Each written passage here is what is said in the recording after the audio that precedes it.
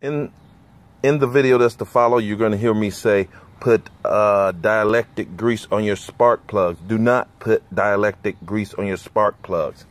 You are to put anti-seize grease on the spark plugs. The dielectric grease is to go on the rubber boots for your spark plug wires. Repeat, do not put dielectric grease on your spark plugs. Anti-seize for the spark plugs.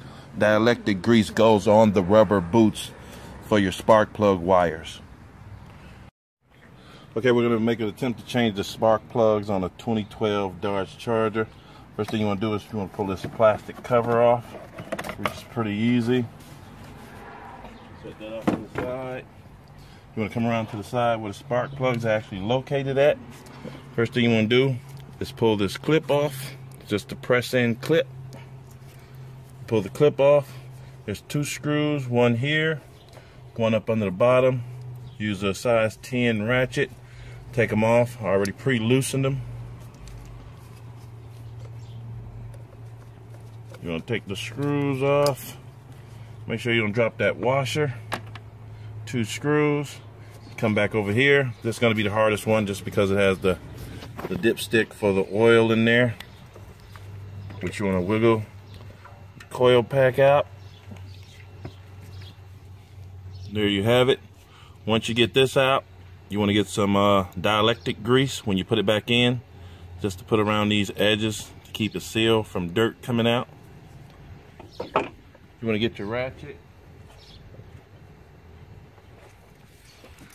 with a universal joint on there. You're going to pop that down in there. Put your ratchet on the end. You want to pop it till it unlocks. You want to hit it a couple of times to screw it. Inside the universal joint, there's a little rubber boot in there. So once you get the socket all the way out, you just push down. The rubber boot should grab the spark plug. And you're going to bring the whole spark plug out.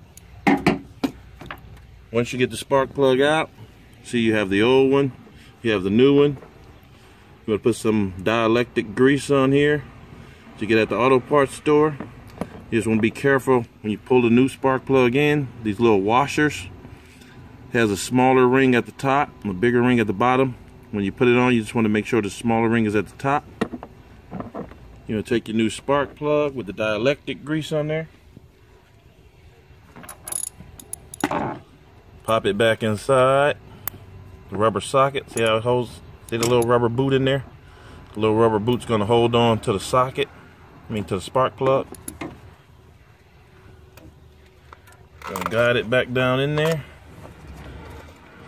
Either if you take the ratchet off just to feed it. Righty tighty, lefty loosey. Wrong way, righty tighty.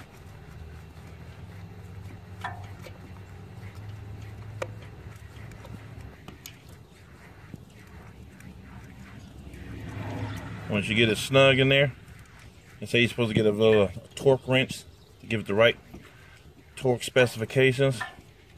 If you just pop it in there nice and snug,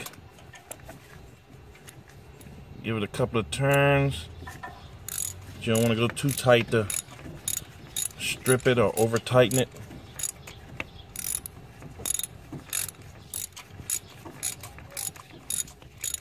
Just want to get in there nice and snug.